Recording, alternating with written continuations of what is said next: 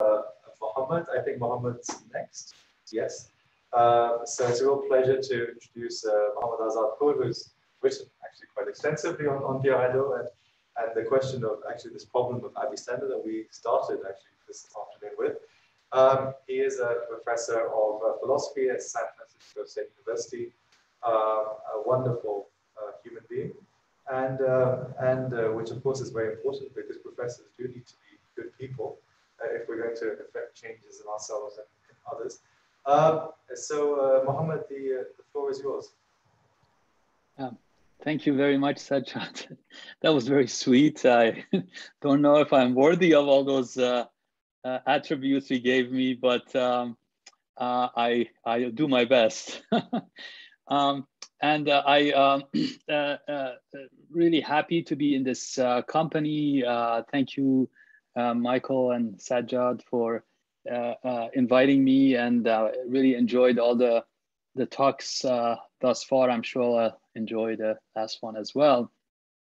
I wanted to share some thoughts I had. You asked me to discuss the current, say, trajectory of my research as it concerns Hadot and decolonial Islam, and I think there's a connection there. I thought it'd be just too brief a time block to make that connection. I'll say my thoughts, my current thoughts on some of these things, and hope in the conversation, if there's interest, we can think of the connection a bit more. So I'll start in the order that the title of the conference went, Hadot, and I'll just begin with this kind of autobiographical comment that in the early 90s, I had the good fortune of attending a lecture on Pierre Hadot by Michael's colleague, Arnold Davidson. And it was in the early years of my graduate studies, and I was in the audience of mainly analytic pragmatists. This is a title I'll throw around a number of times in the talk. My recollection is somewhat dim, but Davidson's narration of Hadot's approach to ancient philosophy sent a shock of excitement to the audience. My fellow audience members were analytic pragmatists, and continue to be on the cutting edge of Anglo-American tradition of philosophy. Some of you know their immediate predecessors are people like Quine, Donald Davidson, and most importantly, Wilfrid Sellars, who, as Rorty once said, ushered analytic philosophy out of its Humean and into its Kantian stage. And of the people that I was attending this talk, embraced Sellers's cosmopolitan spirit and ushered analytic philosophy into its Hegelian and one could even say Heideggerian stages. For these philosophers, the continental analytic divide is not an obstacle, and they definitely engage the history of philosophy. They can, just to say a little bit more about them, credited with challenging the formalist and foundationalist trends in analytic philosophy, and these trends restricted the concerns of philosophy to an artificial scientific language in the place of this abstract and vulnerable house of cards. Analytic pragmatists escort us to ordinary language games and forms of life. And of course, here we already see evidence of another philosophical giant, Wittgenstein, whose Tractatus is the subject of a fascinating study by Hadot. I'm sure some of the people in the audience know about that one. Wittgenstein's tortured concerns with self-care and the bounds of ethics were never marginal to a consideration of his work by scholars that belong to this analytic pragmatism, like Jim Conant and Cora Diamond. And Hadot's study provided a fascinating link between these concerns and Neoplatonism. this was by way of introduction, and an interesting question that I'm exploring in regard to the work of Hadot is the history of the modern restriction of the activity of philosophy to the university and the marginalization of philosophy as a way of life in general. Hadot finds the origin of academic philosophy in the scholastic centers of learning, scholastic universities, where philosophy, according to him, became the servant of theology. Now, this bondage of philosophy is, as you all probably know, is challenged in an unlikely place. In What is Enlightenment, Kant aimed to deliver the philosopher from the ancillary role and champion the university philosopher as the possessor of genuine freedom who has emerged from his so-called self-incurred tutelage or minority in the more recent translation. But Kant's philosopher remained constrained by formal norms, and his successors, Hegel, Schopenhauer, and Nietzsche, aimed to enrich the norms with historical and cultural content. In Schopenhauer as educator, Nietzsche famously decried the Kantian philosopher for wanting to revolutionize human learning when he cannot even revolutionize himself. Nietzsche advocated the philosopher's escape from the control of the educational institutions and the state and individualized the emancipatory way of life. But Hegel saw the first sparks of philosophy in the shelter of the state, polis, and traced the expansion of the state's antagonist, the family or the household, into civil society, or what Marx called political economy, and I also would say Foucault called biopower. The leveling effect of civil society, achieved partly through its educational impact, universities on the subjective will, is sublated by the reemergence of the now improved state. And this is when philosophy comes to its fruition and genuine self-determination is accomplished. I am interested in understanding Hadot's philosophy, not just as his kind of scholarship of ancients, but the framing of this approach in the context of this sort of discussion, the modern engagement that perhaps you might say begins with Kant. And I, perhaps, you could help me with that a bit. But just to sort of go on now to the decolonial Islam topic, it goes without saying that Islamic philosophy is conspicuously absent from or marginalized in the discussions of history of philosophy by modern philosophers. Peter Parks, and this is a point that Uludamini also mentioned, Peter Parks' Africa, Asia, and the History of Philosophy is a fascinating study of racism and Eurocentrism in 18th century histories of philosophy, with a focus on Kant and Hegel, two of the most canonical modern philosophers. It is no revelation that modern academic philosophers do not indulge the questioning of the racism of their key figures. The proponents of the status quo complain that such concerns are ad hominem. The philosophers' bigoted beliefs and writings based on them are irrelevant to the logical coherence and soundness of their philosophical views. Scholars on the other end of the spectrum, which I would argue include, analytic pragmatists, argue that the insulationist approach to philosophy is based on a false dichotomy, and that our beliefs, theoretical and empirical, hang together. If a philosopher scales theoretical heights but fails to deliver himself from bigotry and bias in his everyday beliefs, he suffers from a false consciousness. His philosophical work is at best unstable and at worst ideological. Park does sidestep the tension between holism in this way and insulationism that I mentioned.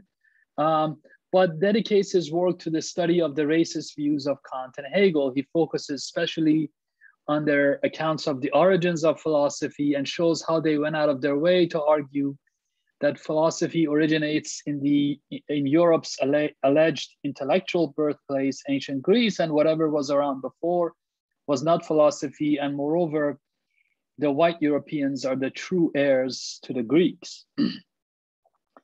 Park does not, but I see a connection between Edward Said's analysis of Orientalism and the racism embraced by these canonical modern philosophers. As it is well known, Said argued that Orientalism arises from a dynamic exchange between individual authors and the large political concerns shared by the three great empires, British, French, and American, in whose intellectual territory the writing was produced. This so-called dynamic exchange, according to Said, characterizes, quote, the corporate institution for dealing with the Orient, dealing with it by making statements about it, authorizing views of it, describing it by teaching it, settling it, ruling over it. In other words, Orientalist discourse interpenetrates various academic disciplines and serves the project of dominating, controlling, and managing the so-called Orient for the sake of the colonial agenda. The Orient for Said is principally the Islamic Orient, and his conclusion is that as a result of the Orientalist discourse, Islam has been fundamentally misrepresented in the West. I don't mean to implicate Said in my discussion of racism of canonical modern philosophers in a superficial way.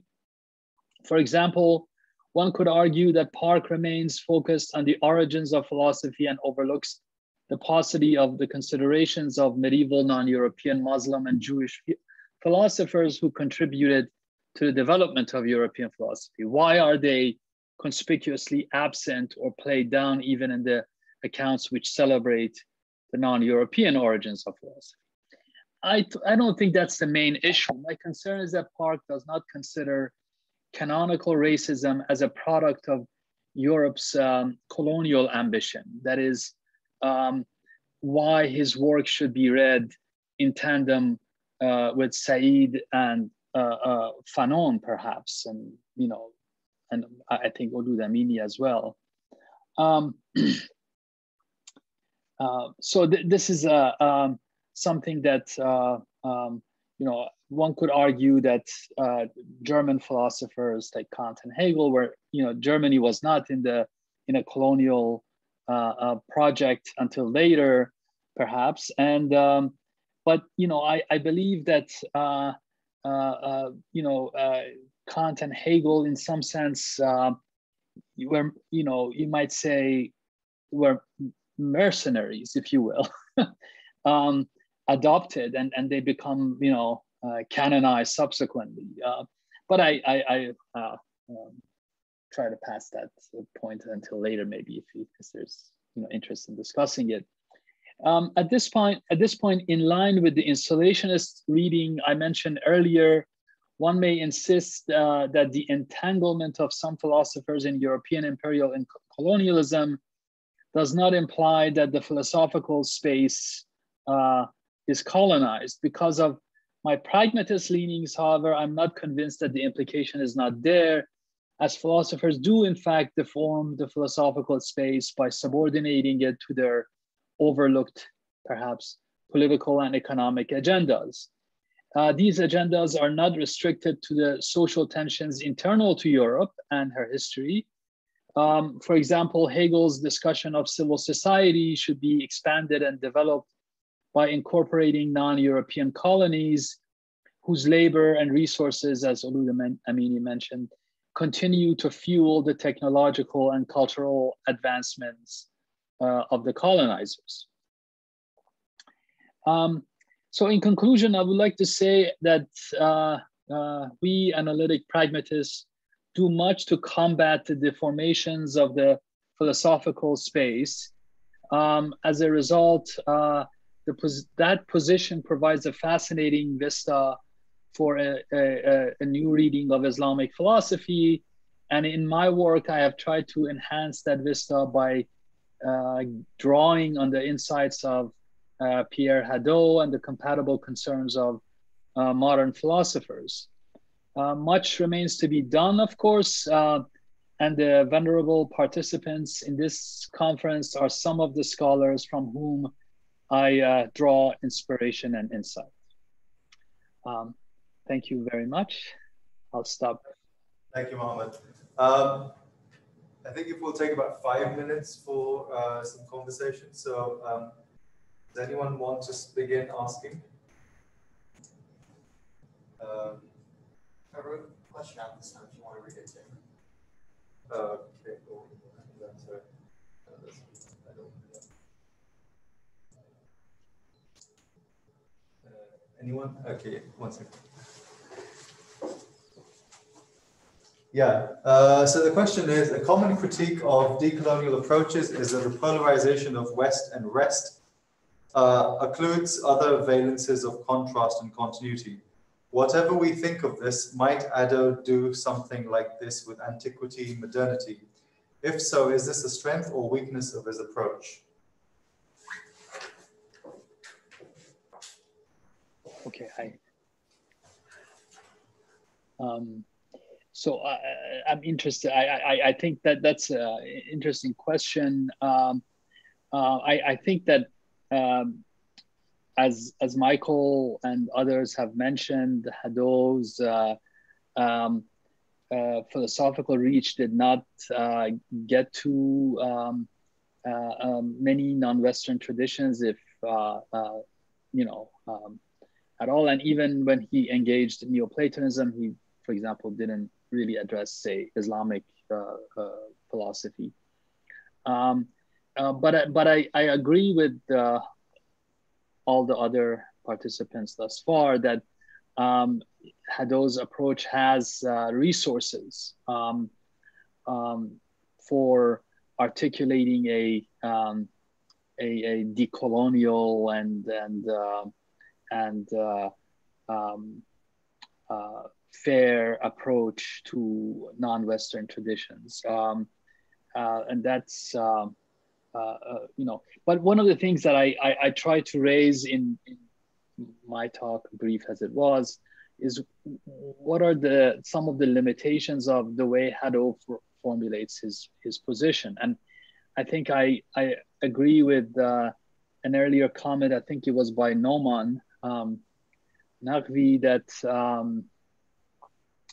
that Hadot has a kind of a voluntarist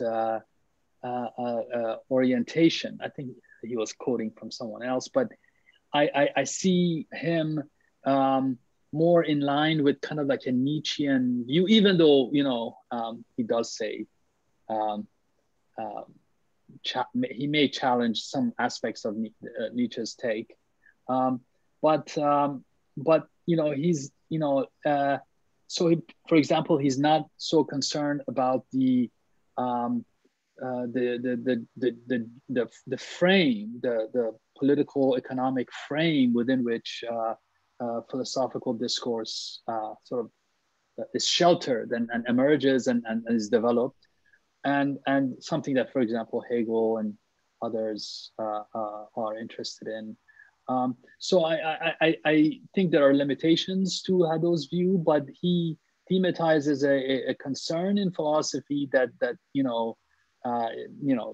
should not be just perhaps restricted to this a voluntarist approach, which may be his. If I could jump in, Sajjad, can you hear me?